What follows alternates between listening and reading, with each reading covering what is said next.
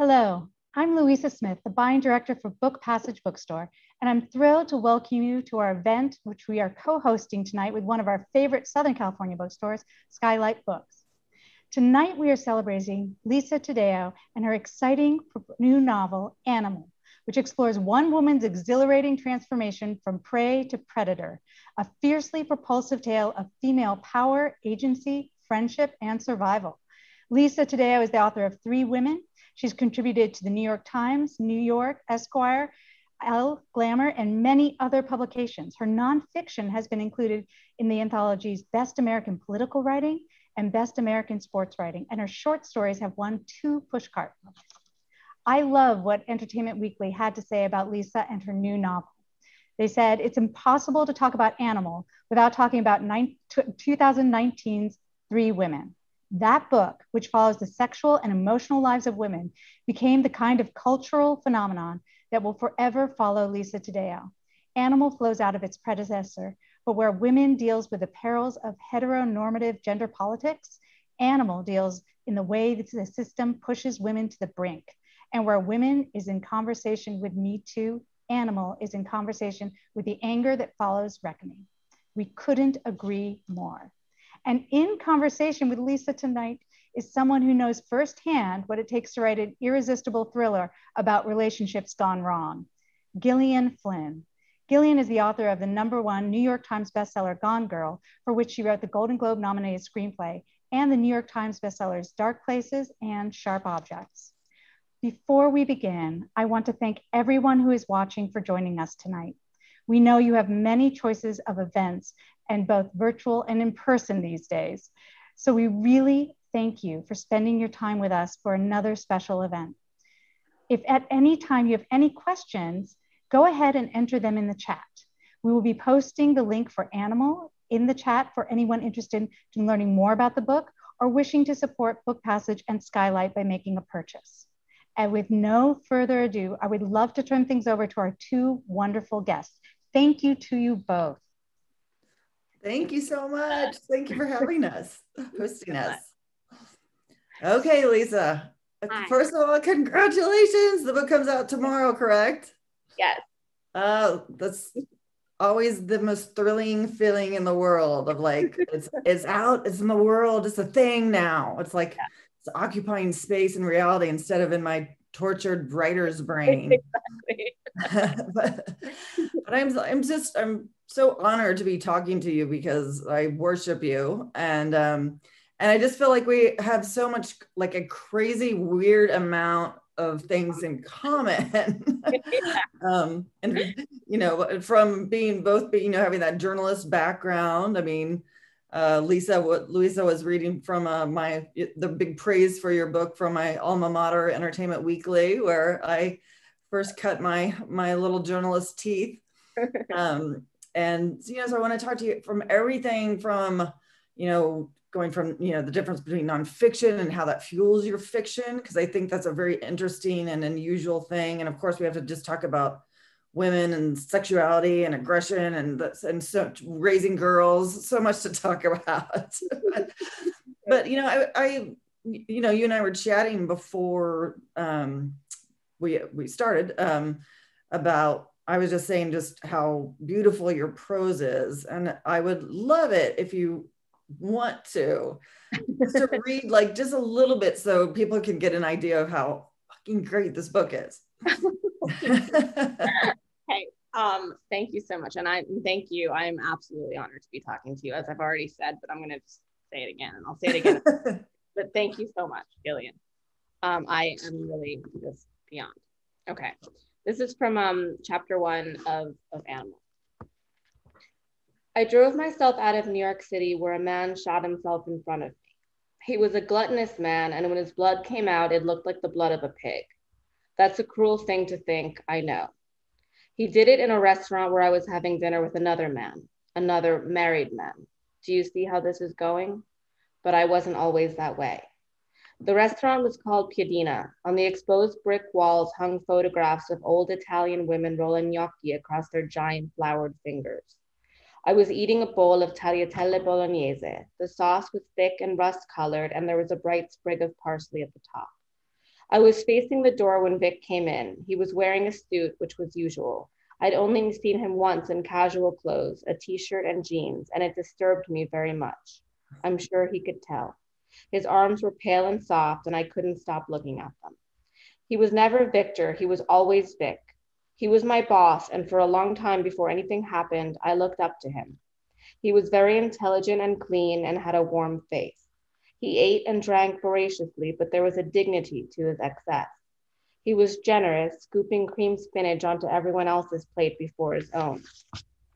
He had a great vocabulary and a neat comb-over and an extensive collection of fine hats. He had 2 children, a girl and a boy. The boy was mentally challenged, and Vic somewhat kept this from me and the other people beneath him. He had only a picture of the daughter on his desk. Vic took me to hundreds of restaurants. We ate porterhouse at big, clubby steakhouses with red banquettes, and the waiters flirted with me. They either assumed he was my father or my older husband, or they figured I was a mistress. We were somehow all of the above. His actual wife was at home in Red Bank. He said, I know you won't believe this because of what a slob I am, but my wife is actually very beautiful. In fact, she was not. Her hair was too short for her face, and her skin was too white for the color she liked to wear. She looked like a good mother. She liked to buy little salt dishes and Turkish towels, and in the beginning of our friendship, I would walk around the city, and if a bamboo salt dish caught my eye, I would snap a photo and text him, would your wife like? It can feel very safe to be friends with an older man who admires you. Anywhere you are, if something goes wrong, you can make a phone call and the man will come. The man who comes should be your father, but I didn't have one at that time, and you will never. At a certain point, I began to rely on Vic for everything. We worked at an advertising firm. He was creative director. I had virtually no experience when I started, but I had this talent, he said. He promoted me from a regular assistant to a copywriter. At first, I enjoyed all the praise, and then I started to feel like I deserved everything I got, that he had nothing to do with it. It took a few years for that to happen. In the interim, we started up a sexual relationship. I can tell you a lot about sex with a man to whom you are not attracted. It becomes all about your own performance, your own body, and how it looks on the outside, the way it moves above this man who for you is only a spectator. While it was happening, I wasn't aware of how it was affecting me. I didn't notice until several years later when 3 showers a day were not enough. I mean, so there are many things I love about this book, and there are many things I love about your writing, both in the character and just the prose. And I need to start with the prose because the prose is like, there are moments where I will read a paragraph like that, or read even a turn of phrase or a sentence, and I would say, depending on my mood, it would either hit me as like too close. Oh my God. Or even possibly at the same time, I'd laugh out loud because it was just so, it was so true and dark and vicious. And it was like, she's saying it all right. She's putting it out there. And like, I just so appreciated those moments where I was like, oh, she nailed me. Like I am in some ways. And I think a lot of women in particular, and I advise men to read this book too. I hate it when just because a book's written by a woman about a woman, that's suddenly a woman's book that only women should read. But there are moments that are very attuned to the exact female experience, and certainly, I think that, oh God, there's a great phrase where she says, I'm a certain type of woman when she's talking to one of the married men, and he says, okay, certain type of woman, like let's get out of here. But I think a lot of people it's going to chime with a lot of people. I think it's also going to, get this sort of like, how dare we discuss this as if it's a reality? It's okay if it's a little more distant and a little more, even more gothic, and then we can handle it. But this feels so real. But I think you and I are very similar, and like we enjoy tiptoeing right up to the edge of gothic. Like I like to see exactly how far I can get and then kind of pull back. And to me, that's the fun of those kind of characters. Totally. 100%. How did you, well, first of all, I kind of had this rule, like I try not to talk too much about what happens after like page 50, because I don't ever want to spoil anyone's story at all. But I'm also going to let you, maybe you can explain just kind of the basics of your narrator. This is a first person narrator, so it's very intense. Her voice is just spot on perfect. You never lose it at any point. I never got wrong, I never chimed wrong. It never felt like, I never had those moments where I was like, oh, she just likes that line, which is what I sometimes do. Like I get attached to a line. It's like, fuck it. I'm just putting it in there. But with you, it's, I felt like I was in her head the whole time. And I loved being there. I would not want to befriend this person. I don't think she would take good care of me, but I loved being there.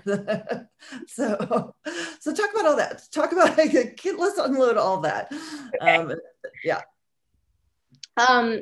Well, the main character, her name is Joan, as I've just read from the first 2 pages. She is having dinner with a married man when another man walks in and shoots himself in the head in front of her. And that from there sends her on this trip.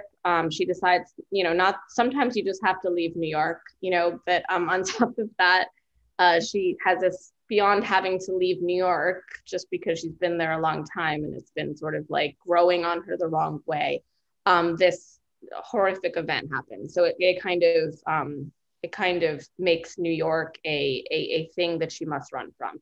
And she runs to Los Angeles to find a woman named Alice, who has a connection to her past, to Joan's past, that she believes will be the sort of key to learning why she kind of is where she is in her life. And it's a traumatic event that happened when she was a child that we learn about over time and towards the end. And she meets a very frightening and also hopefully intriguing cast of characters in Topanga Canyon in Los Angeles, which I always maintain is like this. I'm sure you've been. I was about to say, are there any other types of characters in Topanga? No, I don't know. I don't know. I don't know. I've never met anything but the people with like the parrots on their shoulders. Like I lived there, so I'm very familiar. But it's basically, it's a road trip to Los Angeles and then a lot of fucked up things. There you go. It deals, so frankly with a certain type of female sexual experience, certainly. And that idea of who is predator and who is prey, and at what point that happens, at what point, I played with that a lot, or didn't feel like play, worked out a lot of that when I was writing Sharp Objects, that idea of, who's doing what to whom and who has the power, and does it matter in what way that power is achieved. And it's, she has an aunt, the character has an aunt who she says trains her in the art of sexual battle or sexual something. and the aunt warns her, you have to use everything that you have, and some people will call you names for it, but that's only for their own, that only represents their own self-hatred. And so I wonder how much of 3 women, which was so brilliant, rolled into that. I certainly am writing my next book as I'm finishing one book. I realize I'm playing with all these ideas suddenly that don't fit into this book, and then it goes into the next. And to me, it felt like that some of that might have been the case, but I'm curious. Yeah, it was partly the case. I mean, I think that, with 3 women, obviously, as having, working in both nonfiction and fiction. With nonfiction, with real people, you're dependent, obviously, on not just them telling you their stories, but on them also, on you having this responsibility to them that even they don't really fully comprehend, because they haven't probably been through it with regular people and non-celebrities. They haven't been through that sort of cycle of what it's like to talk to someone and then see your conversation in print. It's a shocking thing. And, you know, so there were so many stories that they told me, not just those women and not just women, but men and so many people that I spoke to for the book, that I did not make it in either because they didn't want me to put it in, or I knew that those stories couldn't go in. So there were a lot of stories that I had left, and a lot of really dark things that I felt would be cathartic at some point, but I knew that Three Women wasn't the right place for it.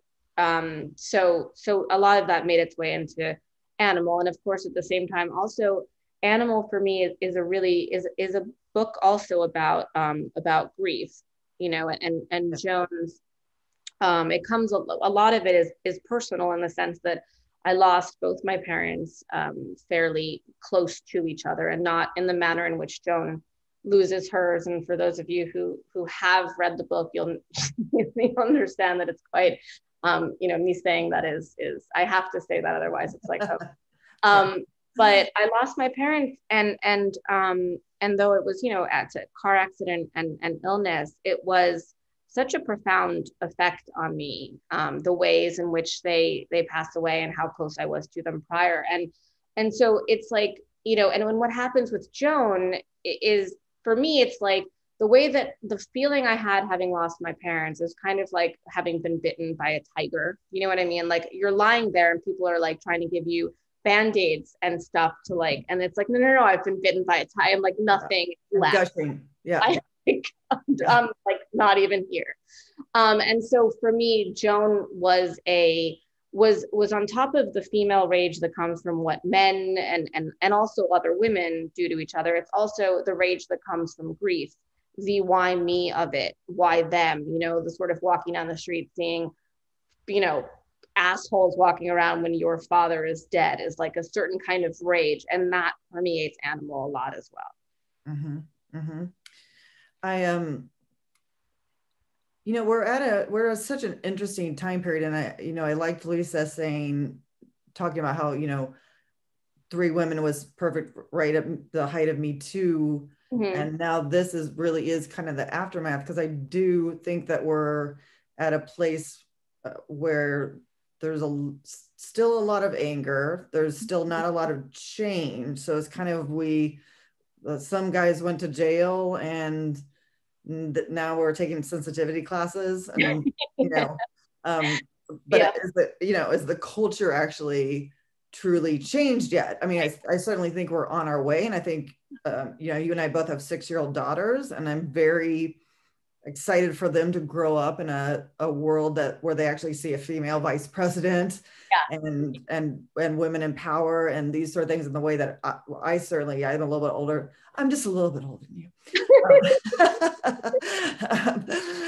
You know, but didn't growing up and at all. And, you know, you could be powerful if you were sexy. Right. But it was very hard to be powerful if you did not have that, and I'm still working through that. I'm still kind of trying to figure out what that means to me and how not to bring it onto my daughter. But, you know, you're so right about, you know, these moments of where, you know, your character talks about looking around, and even the big lighters sexualize, even, you know, everywhere you look, it's sort of how else, you know, how do you react to that? And, you know, so the book does deal, you know, with a lot of that anger and where it goes to. Did you find it cathartic while you're writing, or did you get angry? Because I usually just get angrier. Yeah, I mean, I think mostly cathartic. I think like what you were saying about like tiptoeing up to the edge of goth and sort of like, you know, dangling the pen there, or the computer, or whatever it is. I find it exciting to get to the sort of to the brink. and say the things that the darkest parts of me and people that I know might want to say. And I think when it comes to, what you said is so 100% true. And I agree with you on every count that I do think we are getting better. But the culture has not changed from the inside out. And I think, one of the things that we have is, we have men now saying, like, oh, they preface things like, if I weren't woke, I would say you look fucking hot right now, and it's like, so they have that little thing. They're like, oh, I put that in there that you can see I'm cool, right? But we're still cool. And that's what I love about, about Amy from Gone Girl, is that the cool girl thing, needing to, in a sense, kind of really exist on that wavelength, and needing to be a Susan that's sexy and, a little bit this and a little, and all these perfect things cobbled together in order to also be powerful is really it's such a heady thing that we really, I don't know how, like you said, I don't know how not passing that on to, I'm very conscious of like, try not to like wear makeup in front of or have her see me do, like, I'm always thinking about that because my mom always put on a full face of makeup before, and she didn't leave the house. So she just like put makeup on and like clean polish the copper. So I'm always thinking about that stuff. But yeah, I do. So I'm interested in the sexualization of women, obviously. And I guess circuitously to answer your question, I do think it's cathartic to name it, to say like, look, just so you know, I know what you're doing, Yeah. Yeah, exactly. We're both woke. We're all woke here. We're all woke. Is that the next step? We just all say, we're all woke and we all have daughters and moms, it's all okay. But it's certainly strange because I don't mind anyone telling me I look pretty. Hey, that's great. Yeah. So it's always, you just want to say like, it's so much more than that, man. But also like, I feel absolutely the good men are in a real tricky time now because they're just, navigating. I was reading some lines to my husband because I was loving it so much. And he was like, can you please tell Lisa that she kind of made me feel really uncomfortable in a good way I mean, truly, he told me to pass that on. He was like, I feel like, he's like, I'm kind of questioning certain moves I had. And I was like, well, there are moves that worked on me. So I don't know. That's amazing. I guess we're both screwed. Was your husband a little scared of you when you wrote Gone Girl? Okay. Yes.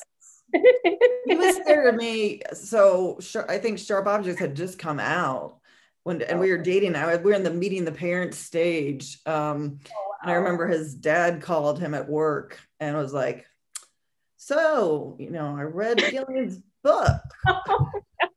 And he goes, I just have one thing to say, I guess. Sleep with one eye open, son. Sleep with one eye open. That's great that he didn't warn you. He was just like, just be careful. Just gotta be careful with it. Maybe a troubled woman. She may be a certain type of woman. Certain type of woman. Exactly. Cheers to that. Well, and I will admit, I mean, Animal is so powerful, and it's true and it's dark and it's really unnerving to the point that I was kind of intimidated to meet you. I was like, I was telling my husband, I was like, like, I don't know, like what if she doesn't like me, or what if she's really mean, and I'm sure you come across it a lot. I come across that all the time where people will talk to me and they're like, oh, like, you're like, you seem so nice. It's like, it's fiction, people. It's fiction. Yeah, exactly. Ultimately, it's fiction. Exactly. But I do love books like Animal because I do think it's really important to talk about, darkness and grief and mishandling grief. Because when you go through grief, you're going to mishandle it a little bit or lots. And the darkness of that sexuality can take, because I feel like we're also right now in a space where the women lifting up women and empowering women has become commodified in a way that I immediately, I don't, self-help and self-help and self-help. And I understand, and sometimes I find, comfort and usefulness in that, but I also want someone to be realistic about the other side, and I don't want to just be one or the other. And I feel like that still is a problem. I think it's a huge problem, and I think that it's become it's kind of like one of the Me Too movement has been fantastic, but one of the detractor, one of the few detractors is that I think that women have now sort of felt, a lot of us have felt like we have to be very extremely on one side of things. And, we are, as a gender and as our individual people, so complex and so unique that we have different feelings about how to ascend and how to be, how to be the perfect versions of, or the best versions of ourselves rather. And but within this new construct, we kind of have, it's like, if we don't do it this certain very this certain path to it, if we like the wrong guy or the wrong woman or whatever, then we are kind of ostracized from the rest in a way that I think is really potentially damaging to the movement as a whole. Yes, absolutely agree. And so I still battle for that, and I still think that's important. And I said it way back in Sharp Objects when people were reviewing it and writing about it. And, that's 12 years ago now, where it's still that sort of, well, she writes dark female characters. It's like, I write characters. Yeah, exactly. Darkness in them, just the way an anti-hero does. There's an anti-hero in literature almost everywhere you look. You read books about men and male characters, and I guarantee you they are not always consistently doing the right thing the way we're still encouraged to. And if you don't do that, then you're, dark female writer lady like myself, which is, I'm just going with it at this point. I think you're doing all right. Whatever you want to call it.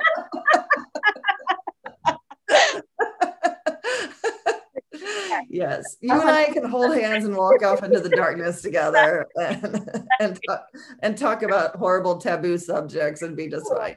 I'm totally happy to. Exactly. And still raise good, powerful daughters. I believe it's important to show that there's all sides of humans, both men and women. I find that so interesting, the unlikable female narrator. It's like you almost say it was like a hush, she's unlikable. Yeah. It's like, I just feel like so many of us would be unlikable if we said what we were actually thinking. The way that you kind of want someone, I believe, for me, in a first person narrator to do, I don't want them to kind of be demure and, and eat a strawberry all sensually, like everyone, like there's a camera on you. It's like, do what you were going to do when everyone's out of the house and you're like smashing things into your face over the sink. I mean, maybe that's just me, but I have a hunch. No. So I think the unlikable character, it's like, well, in order to be likable, they have to act as though somebody's watching them at all times. Right, exactly. And we were told when we were sharpening sharp objects, and no one wanted it that particularly. And it was, we heard a lot of like, women don't like to read books about female characters that they can't aspire to be. Yeah. And I was like, I don't think that's true. I don't need a character to guide me on how to live. Like, I'm gonna fuck it up on my own. Thank you. Yeah. And books like, that, there's books for aspiring to. That's the thing. It's like there's all different kinds of books. Yeah. And all different kinds of narrators, and to not represent as many people as you see in real life in fiction seems to me a waste of fiction. Yeah. Well, you're incredibly versatile because you did magazines, you did short stories, you did a amazing nonfiction book, switched to fiction, and my understanding is, I read at least that your next is a memoir on grief. Is that in the, yeah. So, I mean, you're really like, I don't know how you, tell me how you switch gears, and do you have to switch gears, or does it come easily for you? It does come, it comes fairly, I like to write both at the same, concurrently. I like to be writing, Jen, when I'm writing nonfiction. I like to be reading nonfiction when I'm writing fiction, and reading fiction when I'm writing nonfiction, to kind of remind myself that you can break rules and also you must adhere to other rules. So I like doing all the thing that's been, you know, genuinely the hardest new switch for me has been, I've been doing it for a little bit now, but still, you know, I would love to talk to you offline at some point, but the screenplays and scripts are definitely a whole, you know, a whole new beast. And it's so funny. different. It's so different. And like when I go back to so switching between nonfiction and fiction is one thing, switching between screenplays and any kind of prose, I'm like, whoa, I can just keep writing on this line. I don't have to like delete any words. It doesn't matter if it goes, like, there's that freedom. It's like, it's such a freedom.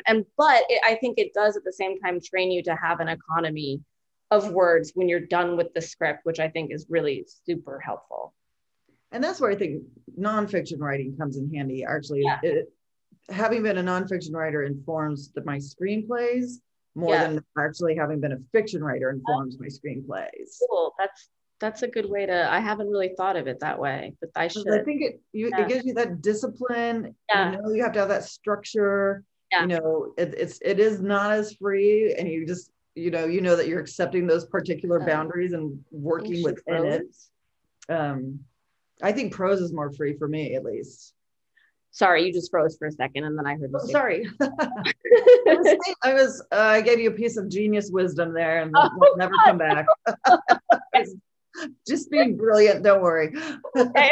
Well, everybody else heard it, I hope, and they'll be able to. You and I will talk and not bore the good people watching about that craft offline, because I would love to. I would love to. But thank you. But yeah, I think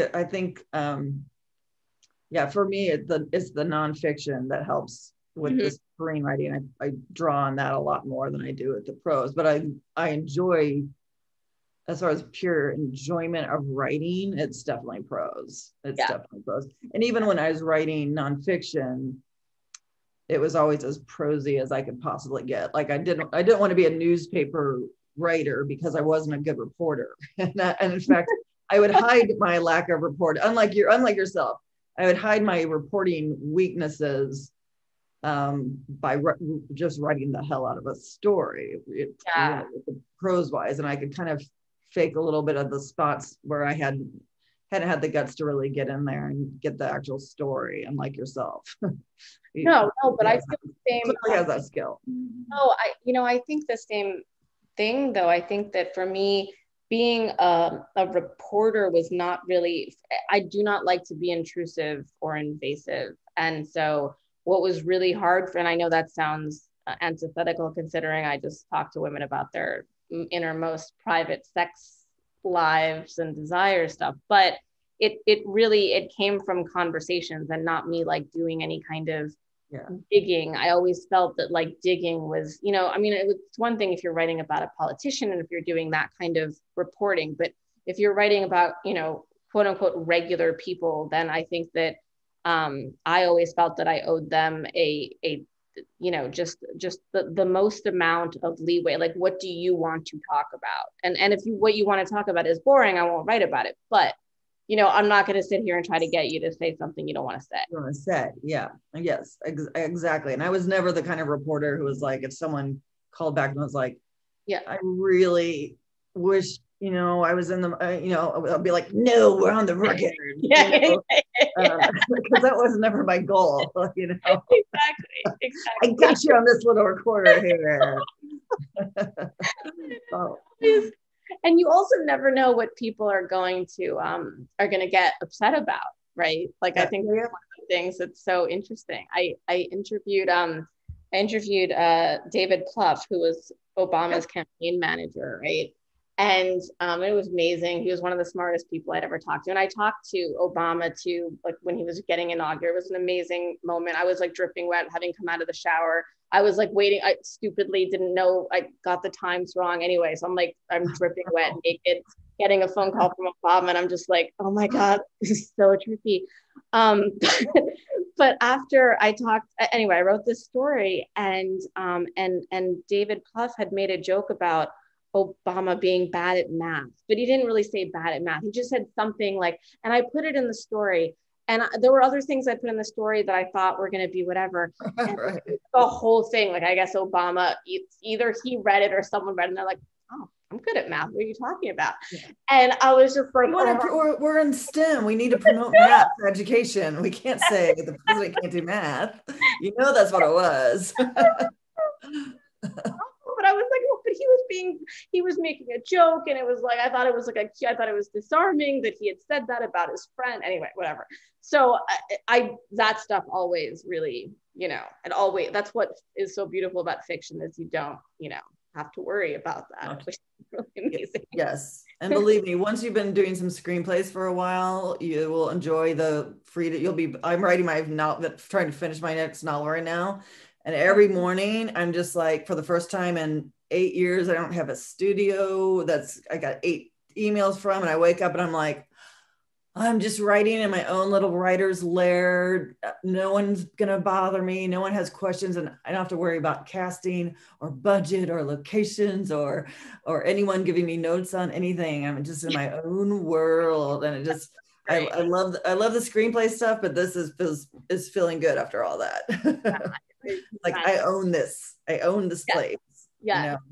There is something about book writing that I think I did not realize how incredibly freeing it was until I got into these other worlds where it's a little bit less free. Yeah, exactly. It's always those little quotes or those little moments that were like, I was worried about this thing over here. I thought that was going to be a big deal, and instead it was this one little thing. But do you do that? How do you feel about after being someone who interviewed people for a living, about being on the other side? Because I'm really good at it. I'm just sort of like, go with God. Like, I get it. I get it that there's certain things that you're going to capture about me that I'm like, that is so not right. And that's okay, because you only had 2 hours with me. And exactly. How else, I've never once like called an outlet, even when I disagreed with something or felt something was kind of out of context or whatever. I'm like, because you kind of get it. It's sort of like, I'm like, I get it. People think that journalists are so mean-spirited and like they're out to get me, and it's like, this is not the case. I was in journalism for 10 years, and it really is not the case most of the time. Yeah, it's we're all just trying to kind of get by, right? We're trying to get by, and some of us get by in more in nastier ways, I suppose. But for the most part, have you ever read Janet Malcolm's The Journalist and the Murderer? Oh, I have. Oh, I didn't know. But, oh my God. I mean, that's. Oh, I have. I love it. It's the best. It is, and I think I recommend that anytime to younger or whatever, any kind of writer who's sort of journalist rather, because it's such a.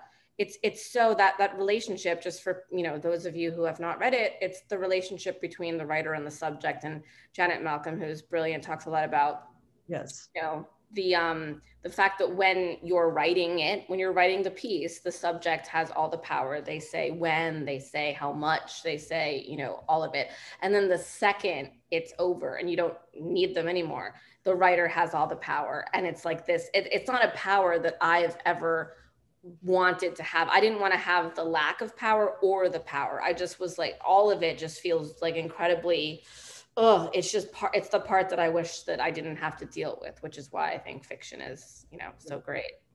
Yeah, because if you're a good human, and I think most journalists actually are, they go into it usually because they're interested in humanity. Yeah, exactly. Then they actually really are trying to figure out your humanity, and or if it's a profile or whatever it is, they're trying to figure that out. And that's so funny. I only mentioned, I was laughing because I literally just had a Fatal Vision Janet Malcolm book club with one of my friends. Really? I made him read it. He was like, fine, you've been talking about it as a fellow Entertainment Weekly pal of mine. So cool. And so we decided to like pair those two together, which is for people who haven't read it, is Fatal Vision it was a nonfiction book about a man on trial for murder. And then Janet Malcolm was covering the fact that he didn't appreciate how he was covered. Basically, I'm doing the very short shrift on that. But anyone interested in journalism those two should be required pairings, I think. Yeah, I totally agree. My parents were reading Blind Faith. I read Blind Faith when I was like, somebody asked me the other day, why do you think you write such dark whatever? And I was like, they were like, what kind of books did you read as a kid? And for some reason, the two questions hadn't been asked like close enough to each other. And I'm just like, The Stand, Stephen King, lots of John Saul, V.C. Andrews, Flowers in the Attic. And I'm just going through, oh man, I'm like, oh shit. I was like 9 years old reading Gothic horror. No wonder why I'm so fucked up. Oh man, I feel like most of my fiction can be traced back to V.C. Andrews and the Executioner's Song. That's an amazing pairing. That's fantastic. That's one of the best pairings. I feel like they'd really get along with each other if they. I do too. I think they'd have a hoot. I still I'm rereading Executioner's Song right now, actually, and it was interesting reading Animal. A lot of there's I don't know if you're a fan of Mailer, but it chimes with me that the conciseness of the dialogue, but it's perfect. It captures, it's not ornamental, but it just perfectly captures these humans. It feels so of that. I guess it feels like someone who is really, really good at nonfiction doing fiction to me. Okay. Well, I will. Thank you. That's, I was a fan of Mailer. I still am. I say was being like, but it's weird. I think, and it's not about male authors so much as a certain type of male author that, right. I think reading is a little bit, there's something a little tiring sometimes. I think one of James Salter is an exception to that rule. And actually, whenever I think of James Salter, I also think of one of my idols, and I think a mutual friend of ours, Adam Ross, who also it falls out of that, out of that of all the. Oh yes. By the way, I'm sorry. I know I just do not. I really need to talk to you about your Sewanee review piece that you wrote. That I think I'm not sure if it is one of the best pieces of writing that I've read, certainly about the pandemic. I think it's one of the best pieces. It's just like, it is one of the best pieces of writing I've read. And the kicker is so beautiful and so haunting, just like I can't get out of my head. So for whomever's out there, please, what was it called? The Corona Correspondences, right? Yes. And just Google Gillian Flynn Sewanee review. I think it should come up, but it's my favorite thing that I've read in the past like 2 years. God, thank you. Because I felt very unsturdy in my writing on that. I wasn't quite, it took me a while to figure out what I was.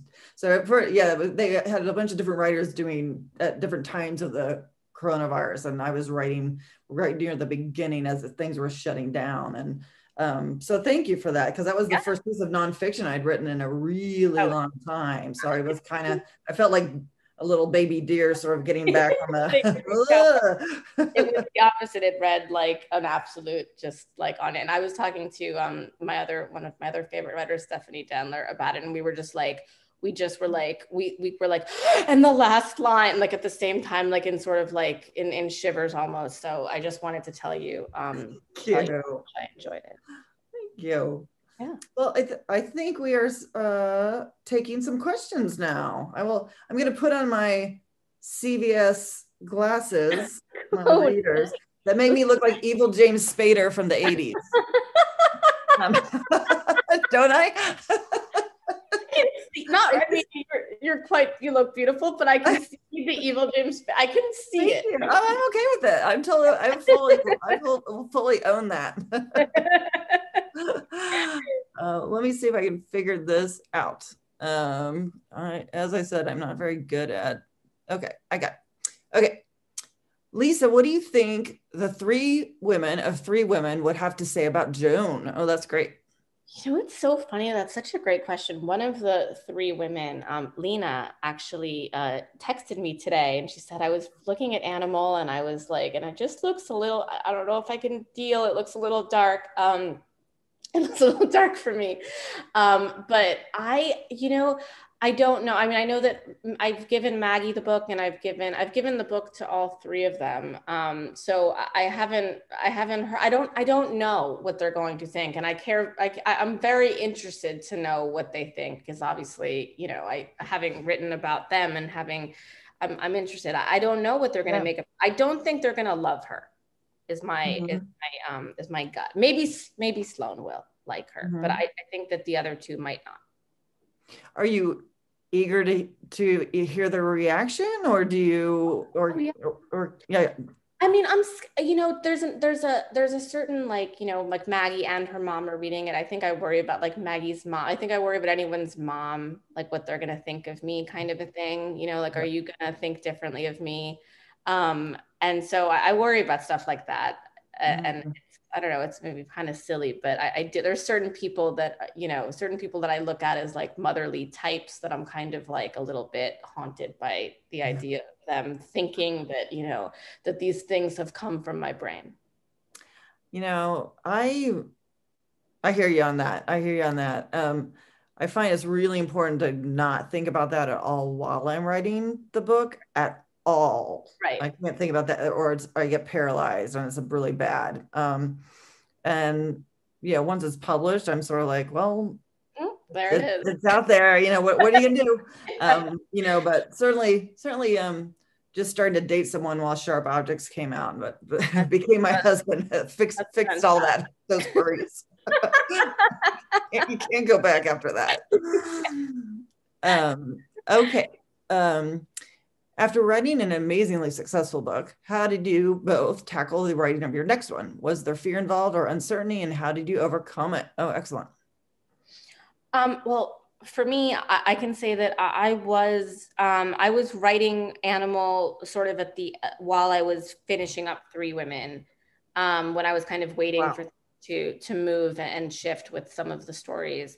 So I was kind of in a holding period, and actually I'd gone to school to get an MFA at BU, and so Animal was somewhat, the beginning of Animal was my thesis statement for school. So it wasn't, it felt more like homework, to be honest, and a homework that I wanted to do. So I didn't have all the sort of, I wasn't like writing my second book so much as I was working out these other things I wanted to think about. So I didn't think about it as much in that way, like as a sophomore effort and what's going to happen. I didn't have any of that, just because of the kind of the circumstances in which I was writing it. And what about you? Yeah, it's nice to have that framework of like, I gotta keep moving forward.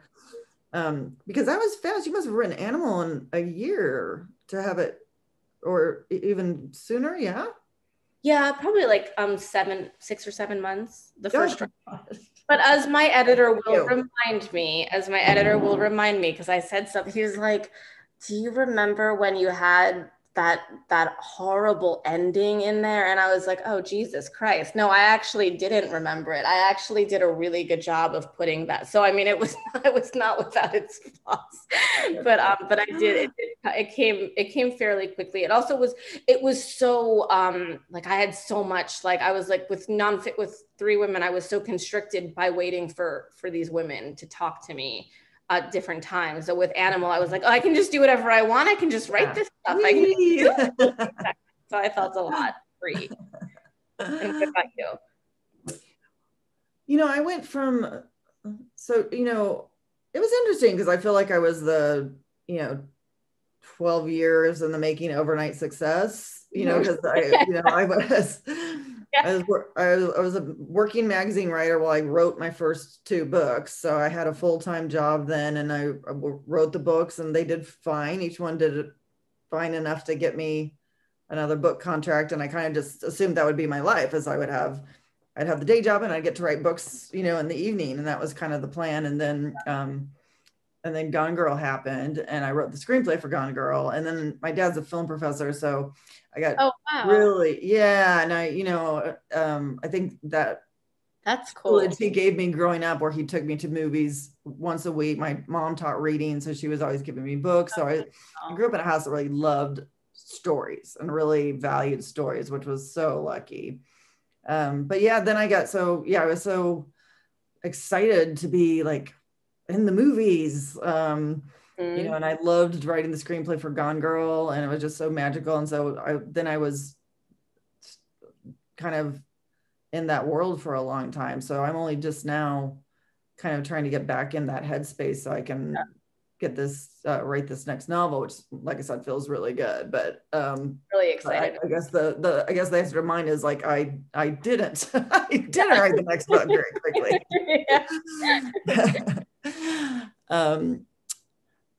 Here's a good one for both writers, considering how excellent and successful Taddeo and Flynn are. Thank you, Marissa. How vital is the editor in their writing experience in shaping their novels? I mean, incredibly vital. I have a wonderful editor, Jofi. I don't know if he's listening, but either way, he's wonderful. It's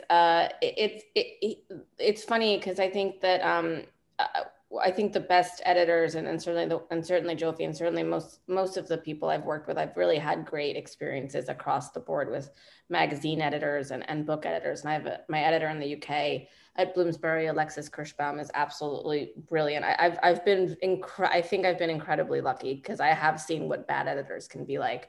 But I think that good editors will give you, one of the things that my editor, who, when I used to write for Esquire, used to say to me was like, you just go as crazy as you want, like just be weird, get as weird as you want, and I will rein you in, but don't go in there worried about how you're gonna write and sound. Really and so smart. that is so, I think that's so wonderful. And Jofi is very similar in this, there's a very hands-off sort of thing. And then yes, there might be an ending at the end of a book where he's like, whoa, can you believe you wrote that?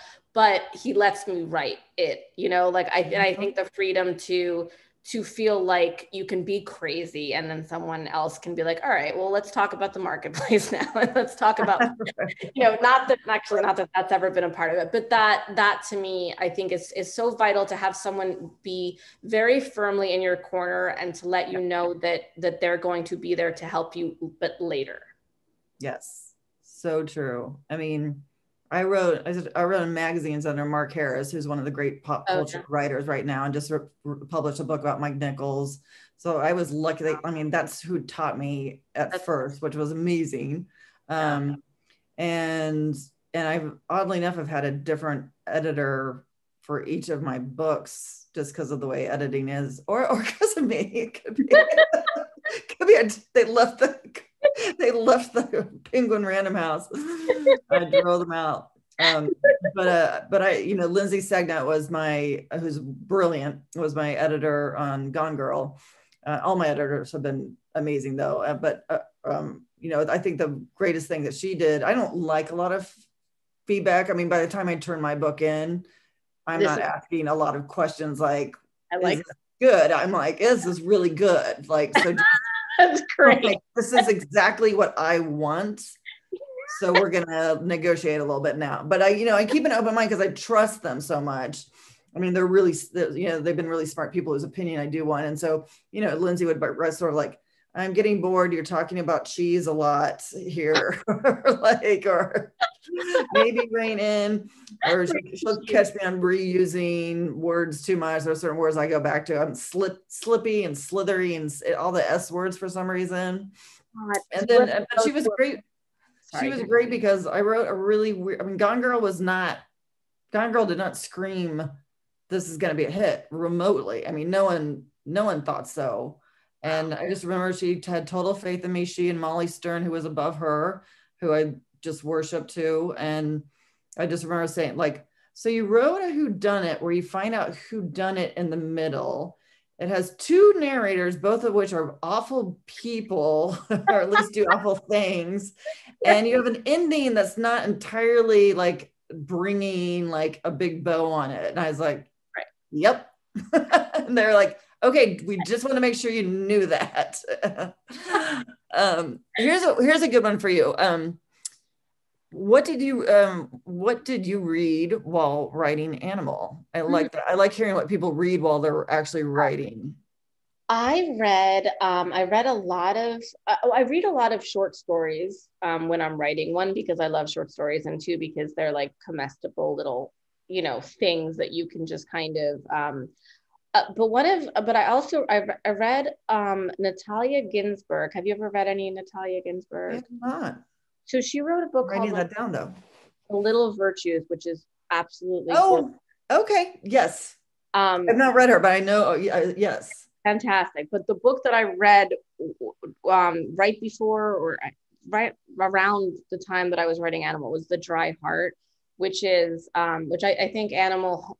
I think there's a lot of that that's in there. This sort of it's kind of a revenge story, but it's so beautiful. It's so small and tight and perfect, and it's an absolutely beautiful book. So that one was a very big that, and also Samantha Schweblin's Fever Dream I reread. I absolutely love that book too, for what it's worth. It's haunting.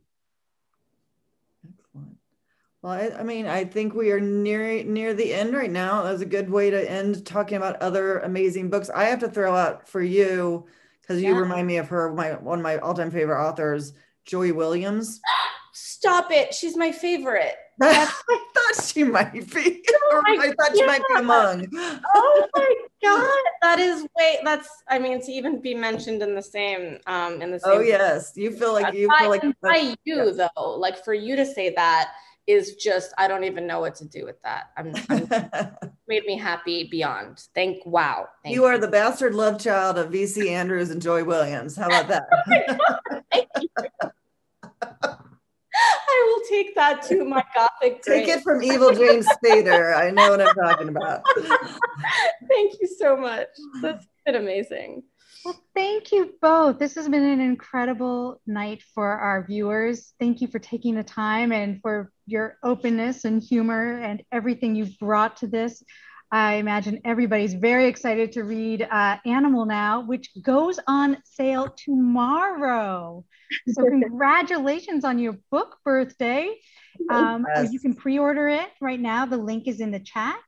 And or turn up at your favorite independent bookstore tomorrow and pick up a copy for yourself. You're going to want one for yourself and one to give to your girlfriend, so you can all talk about it afterwards, because it's so brilliant. I want to say a huge thank you, of course, to Lisa and Gillian for being here and for just everything you've done tonight. It was really a special evening for everybody. And I also want to thank Skylight Books, who's our partner tonight. They're a wonderful store, and it's really an honor to be partnered with them. And a big thank you to Zach, who is behind the scenes making us look like we know what we're doing. So we really appreciate that. And of course, the biggest thank you to our audience members who are watching tonight. We really appreciate you taking the time to spend with us, and hope that you will again soon.